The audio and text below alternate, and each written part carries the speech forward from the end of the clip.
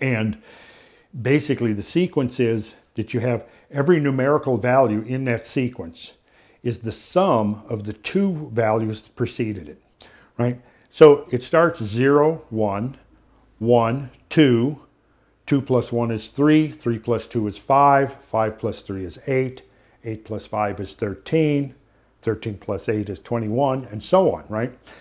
As you go through that and your numbers get larger and larger, if you set up a ratio, for example, 21 to 13, or then you add those together and you get 34 to 21, right?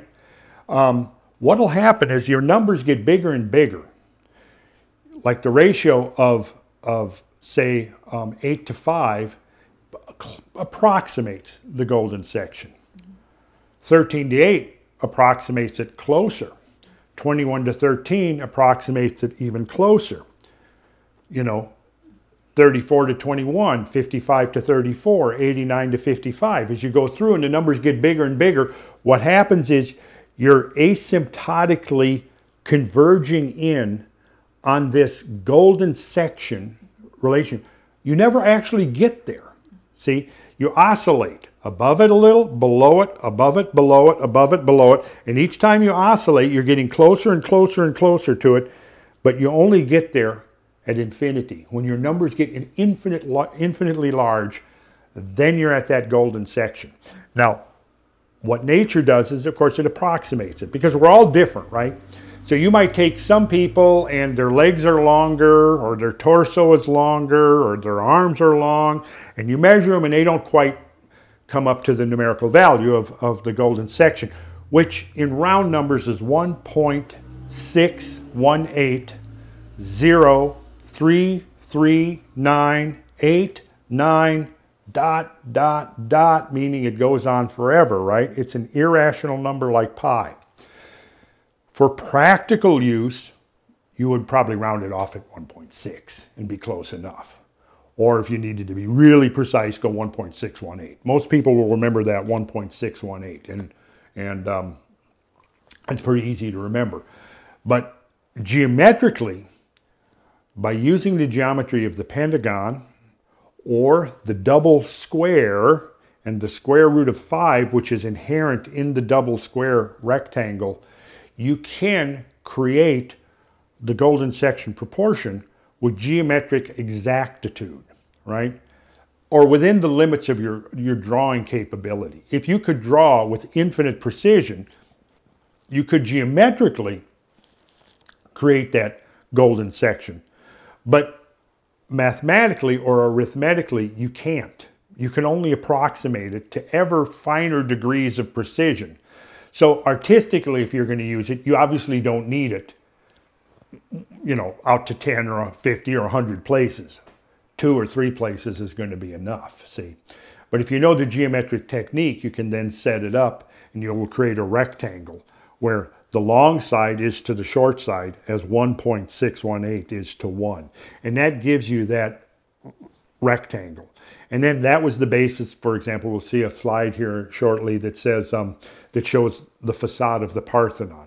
And it fits perfectly into a golden rectangle. So typically in the days of building, in the old days, there would be a template laid out on the ground, right? The geometry would be drawn out on the ground. Then carpenters would come in. For example, like if you're going to do a Gothic cathedral with that ogival vault. Here you've got this amazing stonework that comes up and it'll come to a point, right? And then that's usually derived based upon the vesica, which we will look at shortly. The vesica being the feminine geometry. And you've got the vault like this. The stone was laid up over wooden formwork that was erected by the carpenters, right? Now the carpenter, the formwork obviously is not part of the finished structure. You would build this elegant formwork. The masons would come and lay up their stonework over it, and then once the stonework, the masonry work had set up, you would then remove the formwork of the wood. But when the formwork was, it would be laid out on the ground, and then once it was assembled, it would be raised like this. We still find that idea in symbolism, for example, in the raising of Osiris from death to life. In Freemasonry, there is in the third degree the raising of the master builder who has been slain from level to perpendicular. And again, this recapitulates this idea. When the Egyptians would raise an obelisk, that was symbolizing the same thing, because the horizontal was considered to be emblematic of the non-living, and the vertical was considered to be an emblematic of the living. And the idea was that all of primitive life coming up through the hierarchy of ever more complex life, what we're seeing is the orientation from this now to the human being, the orientation of this. So it also symbolizes the journey of life, see? And now we as human beings are vertical. Our compass, the shaft of our compass here like this now, is our spine. You know, the seat of the chakras that we were just looking at. And our orientation is vertical from earth to heaven. And our compass, our tree of life, can be thought of as the vertical spine that links heaven to earth.